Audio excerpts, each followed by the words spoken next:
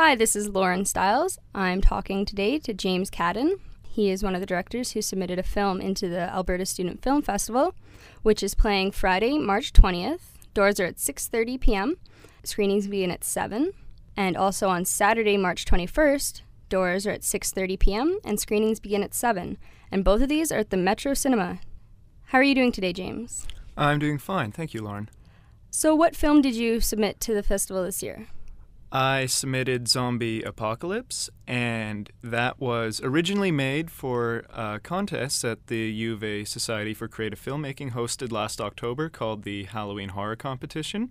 It's basically about 3 university students who are caught up in the chaos and struggle of a zombie apocalypse and their attempt to survive it. And how did you do in the Creative Filmmaking Society competition?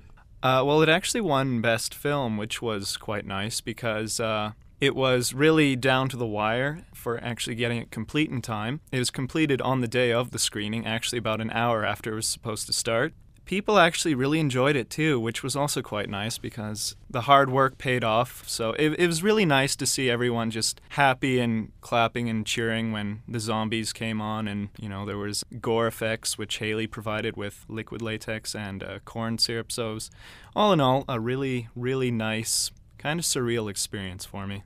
What was your role in Zombie Apocalypse? Well, my role in Zombie Apocalypse was director, one of the producers, and editor, even a brief stint as actor. I also did some of the additional sort of atmospheric music for the film. How was your experience with the festival last year? I did win the Best Film Award last year at the Alberta Student Film Fest for Fergoth.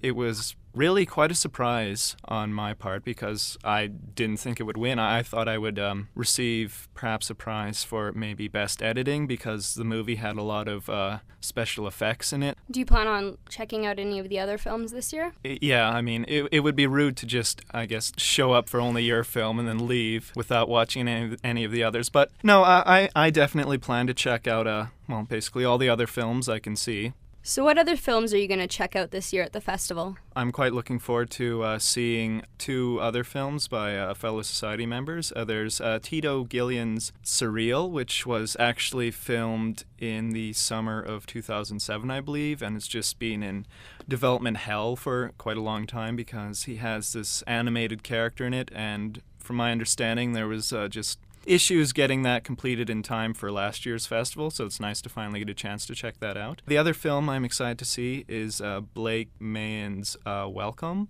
and that was actually the film that received the $10,000 grant from the Alberta Foundation for the Arts last year. That was filmed, from my understanding, at the end of last August, and that was actually done on 35 millimeters. That should look, really, really nice because 35 millimeters is what the professionals use. So I'm quite looking forward to that. I'm also looking forward to just seeing any other films that I haven't heard about before, but should be good because they're getting shown. And everyone listening should come check out the films as well.